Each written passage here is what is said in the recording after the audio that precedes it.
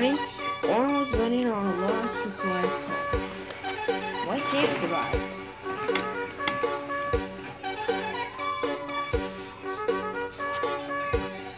I'm the fastest engine on the road.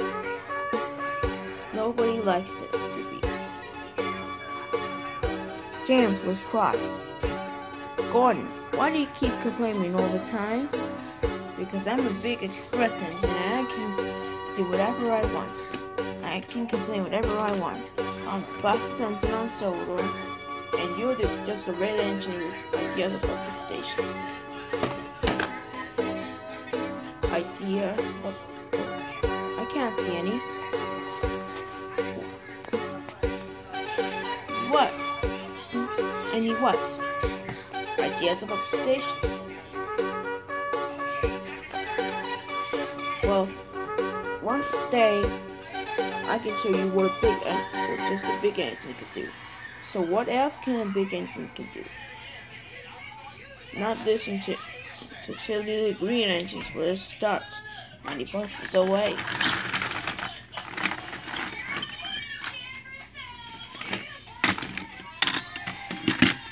Bossy boiler, said Percy.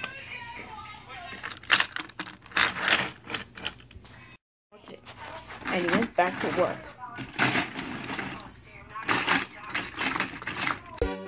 Thomas was being clean, wasn't going anywhere.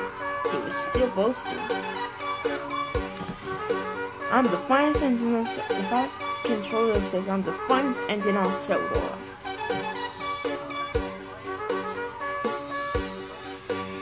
I should be taking the express. Rubbish, said Thomas. We're all fine. We're all really useful. And we're all fine. Said Gordon. And he puffed away. Later that evening, fog covered the whole island. And soon the docks was packed with waiting freight cars. So Topham Hatt came. He was in a big hurry. Henry, Thomas, and Percy said the factory. You must go to work immediately. And you must send trucks right now. Yes, sir. The engines whistled, and they all set off.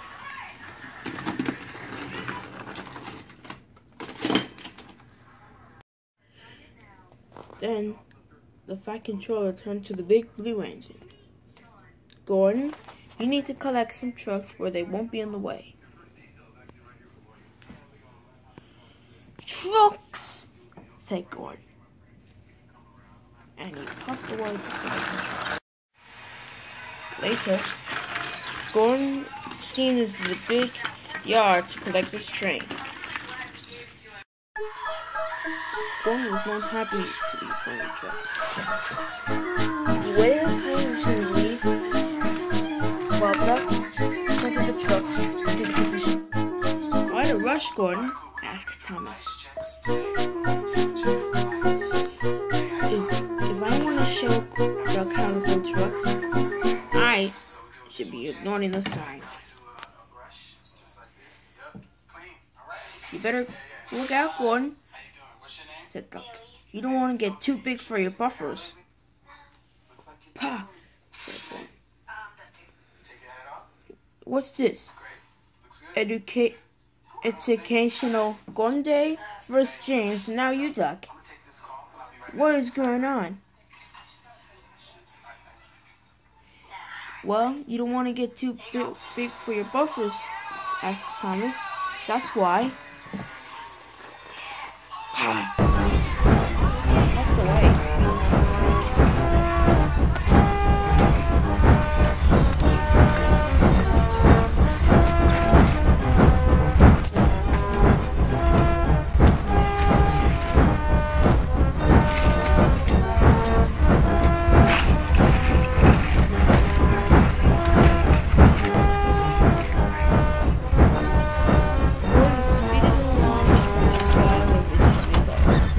Now this is how you pull a truck.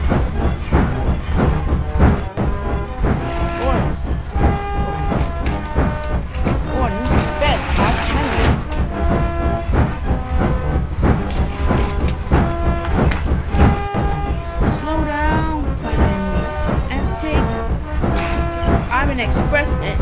I don't go slow. Oh, the bridge just watched me fly by.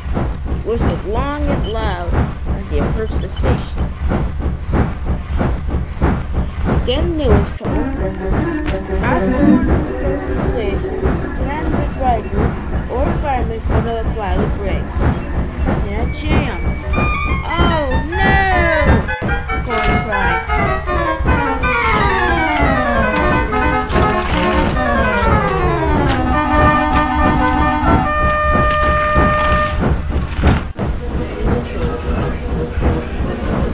Crossing by ahead.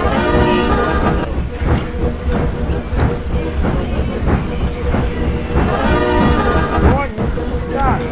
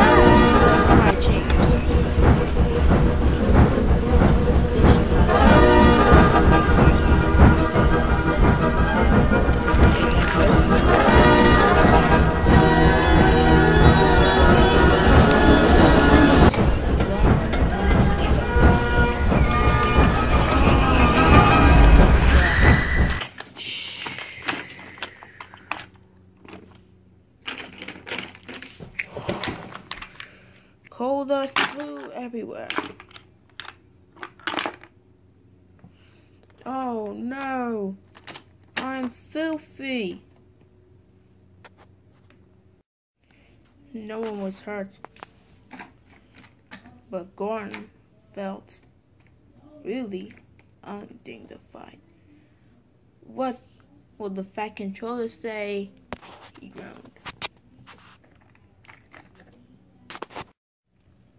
Gordon's driver went for help. The Fat Controller was just answering the call.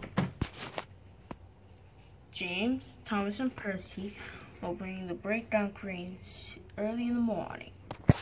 Thomas, Percy, and James were on the breakdown train.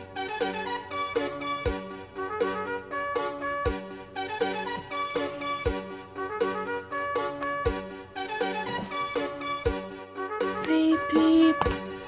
Hello, Gordon.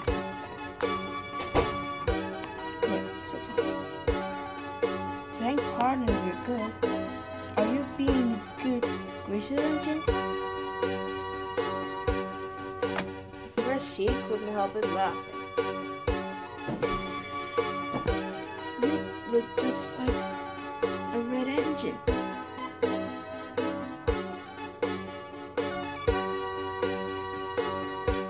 James looked at Gordon.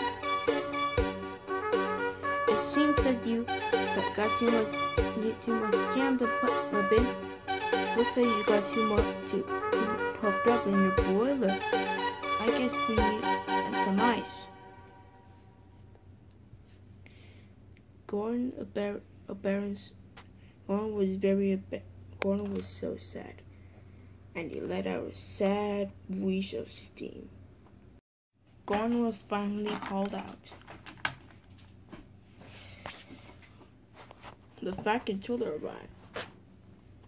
Well, Gordon, said the Fat Controller, you wanted to show James, Thomas, and Percy a thing or two, and you certainly thought that the accident was your fault. It was just the trucks who pushed you, and it was those squeaky wheels they jammed. So sorry, sir, said Gordon. I shouldn't have listened to Duck and Henry's advice.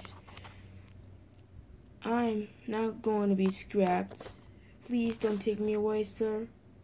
I'll be good. Don't worry. We put it back on the rails. Already.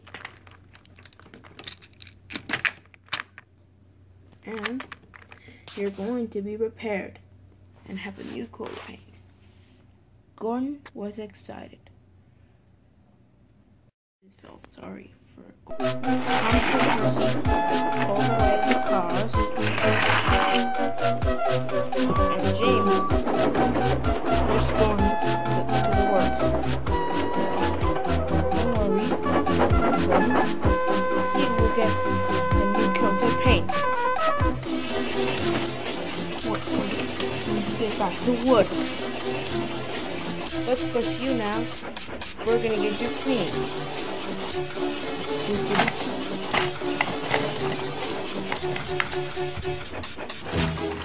Gordon was soon repaired and back to work, but he was very unhappy of himself. Everyone makes mistakes, said Thomas. Even Percy, said James. We all make mistakes. We're sorry we teased you, said Thomas. And we're sorry we teased you, said Thomas. And I'm sorry it was too big for my muffins. And everyone gave a jolly good